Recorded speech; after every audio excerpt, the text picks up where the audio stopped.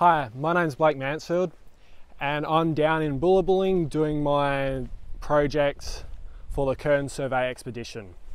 My project is scanning the pipeline which is located west of the pumping station.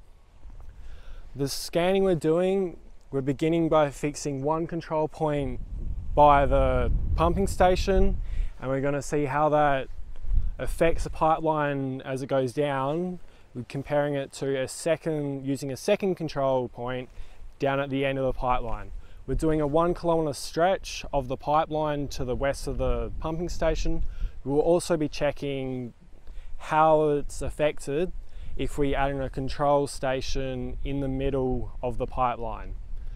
We're also going to be checking the gradient of the pipeline, seeing if the water is just gravity fed or also needs to be pumped to allow the flow to Kalgoorlie.